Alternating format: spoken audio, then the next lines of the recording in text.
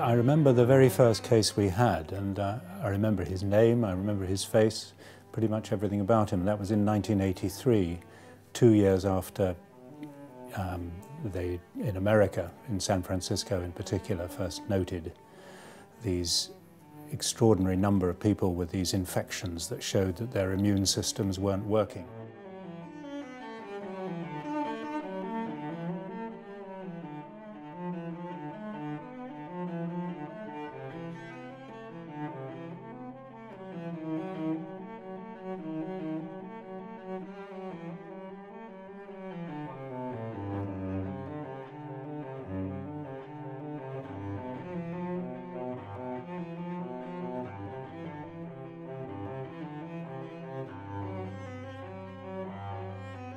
So we knew sooner or later it was bound to happen here, and it was 2 years later, as I say, when we admitted this young man who had one of these infections that we only really ever see in people whose immune system is fundamentally destroyed.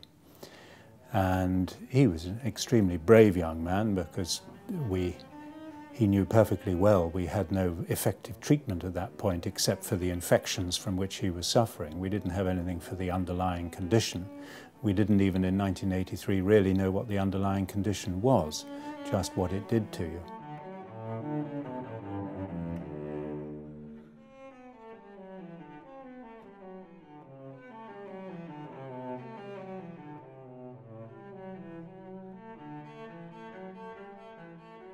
In the early days of the HIV epidemic in South Africa, again, the gay community was singled out as the people that had HIV.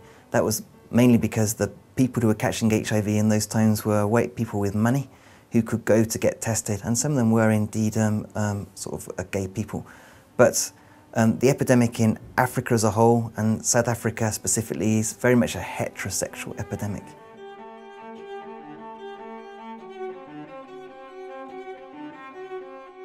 When the HIV epidemic first started amongst the majority black community, it was very stigmatized. It wasn't talked about. People just wasted away quietly in their houses. If anyone admitted to having HIV, they stood a very real chance of being killed or stoned to death, and there were certain quite famous examples of that, of women who came out and said they were positive and were killed.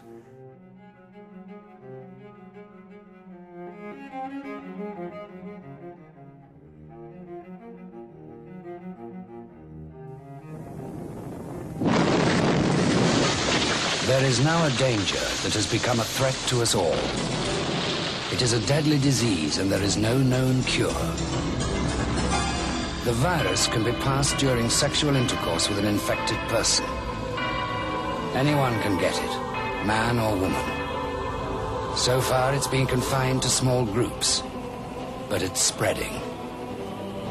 So protect yourself. And read this leaflet when it arrives.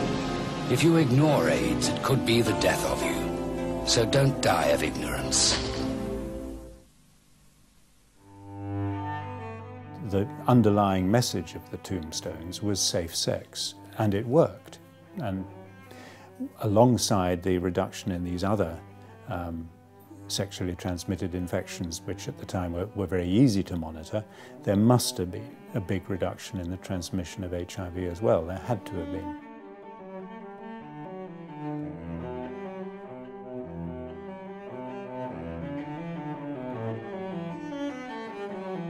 I think we've got some very, very quick tests now, and I think now that they're available, the stigma of having to go along and have a blood test and wait weeks and weeks to find out the results, those days are past.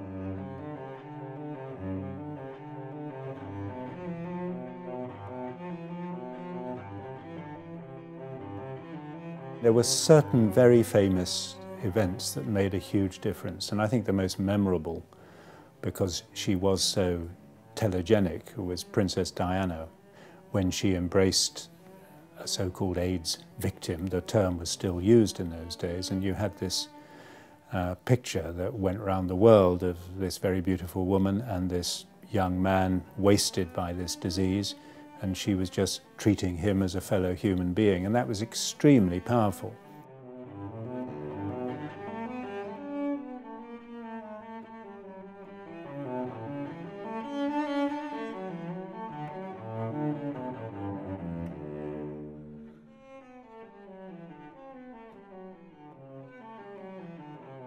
I've never in my working life seen such a total transformation as happened when antiretroviral therapy became established. That was in 1996, and really everything to do with HIV is before or after 1996. The government did a lot of campaigns encouraging people to test, which weren't in many ways successful, because even if you had a test, there was no treatment, so people took the nihilistic view of what's the point? You're going to tell me I've got something, I'm going to die anyway. But with the advent of antiretrovirals, and with people seeing what antiretrovirals can do, I noticed a huge change over my time there. From a time when you couldn't get anyone to test to a time now where people are coming forward and wanting to test.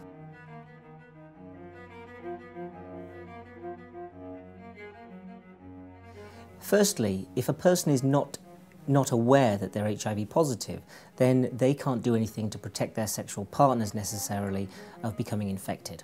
The second thing is, if you're not aware that you're infected, then you're not able to access treatment.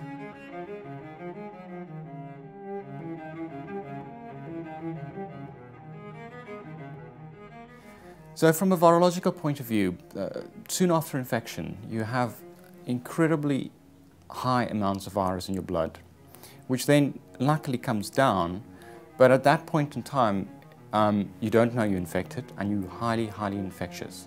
So that's very important to try and not only diagnose the undiagnosed, but also diagnose the newly infected patients. So those who were negative a week ago and now have got symptoms of